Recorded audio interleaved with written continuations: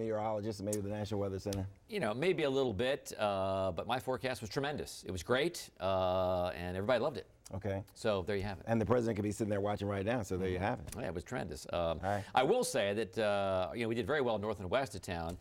We didn't quite get the heavy burst of precipitation in town that I thought would maybe give us 5 inches as opposed to 3. But all in all, we arrived on time. We talked about it 4 days in advance. Absolutely right. All right, let's talk about accumulations. Some of these are actually new. We're getting kind of new stuff in dribs and drabs here. Cumberland, 10 inches. Great Cacapon, 12 inches, a foot. And we said some areas would have a foot. Leesburg, 4 inches. Nashville, 2 inches. But Dulles did come in with almost 6 inches, 5.6. We had 3 inches here in Northwest. Live look outside to our live Michael and Son weather cam down to 35. But many of the burbs already below freezing. Winds northwest gusting to 32. We had a wind gust of 44 the last hour. Radar, a couple of snow showers, snow flurries pushing down the river. So don't be surprised if you see a couple of snowflakes tonight. Not going to accumulate. And eventually we're going to end up with partly cloudy skies. But, you know, looking at a little snow shower, maybe a little flurry, Germantown to Laytonsville on the east side of 270. And also down to the southwest of Frederick into upper Loudoun County. So yellow weather alert tomorrow, primarily for black ice and low wind chills. Bus stop temperatures 18 to 32. There will be some slick spots. And again, if it looks wet, it's probably frozen. That's what black ice is all about. Takes you by surprise. It's going to remain below freezing until 11 o'clock or so, north and west of town, and it's going to be blustery all day with wind chills in the teens and 20s. It is going to be, really, in terms of this winter, one of our coldest days. You're going to feel one of our coldest days because of the winds. 10 o'clock tonight, we're 30 downtown, but we're already in the 20s in the burbs, and then boom, 6 o'clock in the morning, everyone's in the low 20s, some upper teens, Damascus 19, 18 in places like Winchester.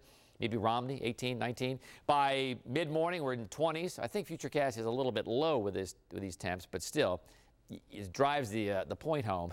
30 downtown, 27 in Frederick, and 27 in Gaithersburg, and that's at 1 o'clock. Again, I think it's a little bit low. I think you're going to creep up above freezing, but not far above freezing. Everybody holds in the 30s tomorrow, which is kind of hard to do in March. We've got a pretty high sun angle with spring about 7 days away. By 6 o'clock, we're upper 20s, low 30s.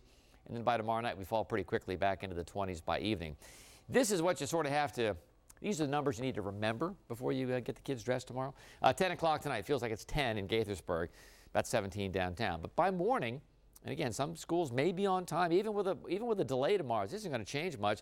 Feels like it's 8 in Leesburg, 6 in Manassas, 10 in Fredericksburg. And by noon, again, hasn't changed a bunch.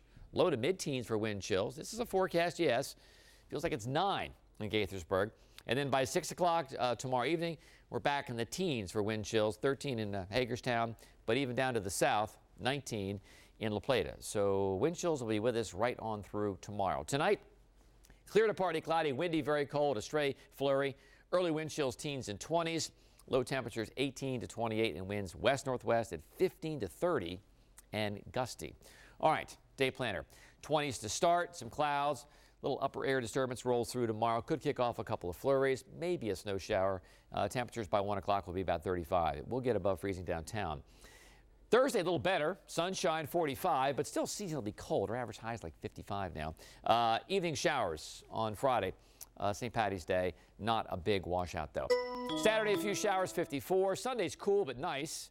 And then we're back to 55 on Monday with a few showers. And back to 60 on Tuesday. With those 60s, though, will come more showers. Brewster will be back right after this.